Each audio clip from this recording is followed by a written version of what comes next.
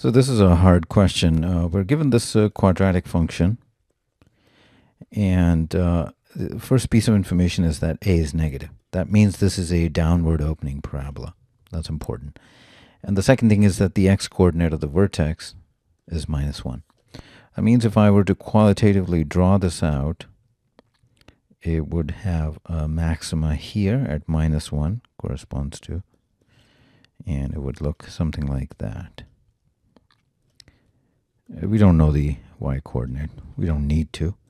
And this point here is when x is 0. So that point is the y-intercept, or f of 0.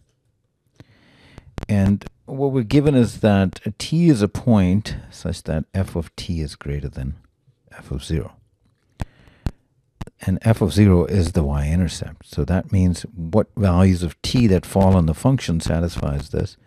Well, it's above all of this, meaning all of these points here. That means t has to be in that region, above that. Now, since this is a parabola symmetric about the axis of symmetry, we go one unit to the right to get to the y-intercept, because -1 here. And we would go another one unit, which means this point here, the x-coordinate would be -2. And the y-coordinate would be the same as the y-intercept, because the parabola is symmetric. Which means that t, for this condition to hold true, as long as t is between those two values, between -2 and 0,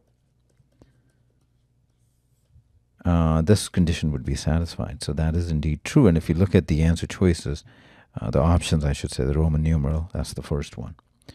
Look at second, the condition is f of t is less than f of -2. Is that true? No, in fact, it's the other way. F of t is greater than f of -2, because f of -2 is the value of the function here. So 2 is out. 3 is f of t is greater than f of